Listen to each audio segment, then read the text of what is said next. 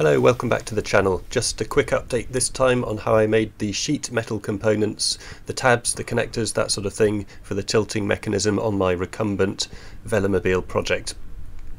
These are the bits you can see in the film here. Just a quick reminder as to what I'm trying to achieve in the overall project. This is a crude CAD model showing the reverse tilting recumbent trike.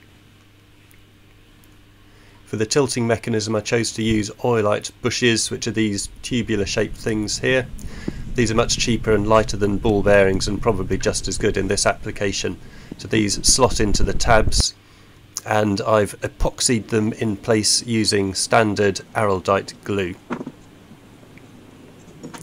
This is just me mixing up the glue and applying the glue to the outside of the Oilite bushes before I slip them into place in the tabs on the body of the trike. This shows the tabs glued into place. I used a steel bar to ensure that they were correctly aligned while the glue set.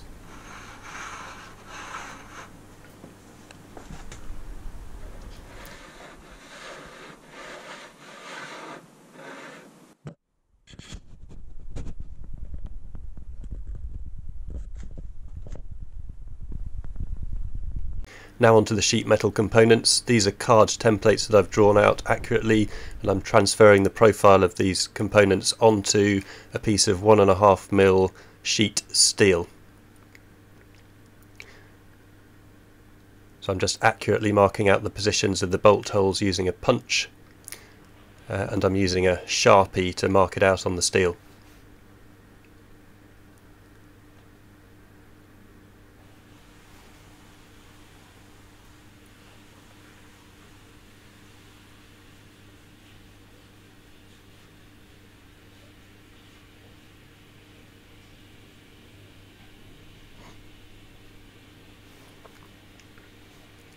This shows all the sheet metal components finally marked out, and there are the templates.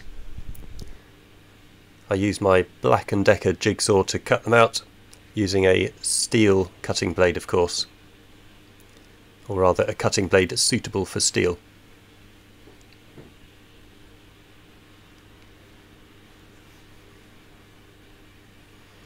This is one of the components cut out and filed to shape, and I'm using my sheet metal bender that I made in another video to bend them up to the correct shape.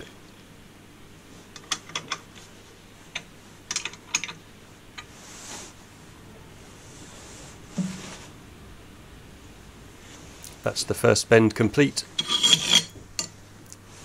Because the two bends are close together, I've used some clamps and a piece of steel to guide the bend in the second phase.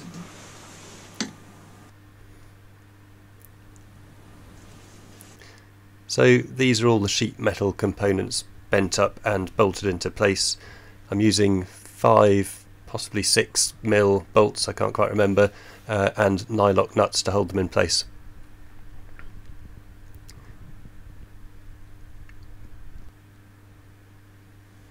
Here's a closer look. The plywood arms will be profiled a bit when I've got towards the end of the project, just to make them slightly more aerodynamic, although frankly it's not going to make a huge amount of difference. This is the top tilting arm, slightly different to the bottom ones in the sense that the axles for the pivot are offset from the plywood, just so that they clear the chassis.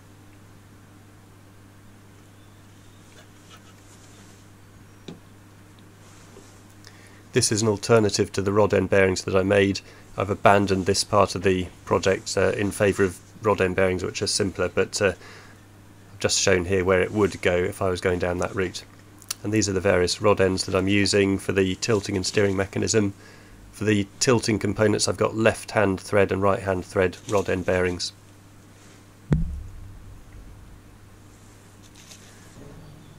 These are the little steel tubes that fit into the Oilite bushes, form part of the tilting mechanism, and this is me fitting the arm into place.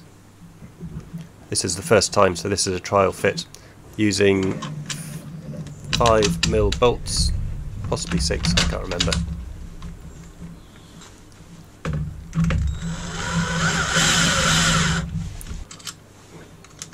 And securing them into place using nylock nuts.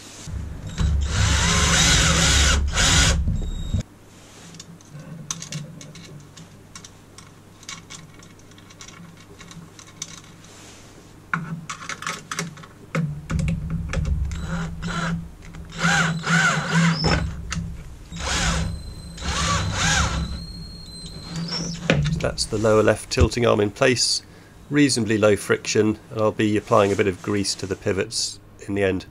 So this is how it all turned out. Looking reasonably good so far.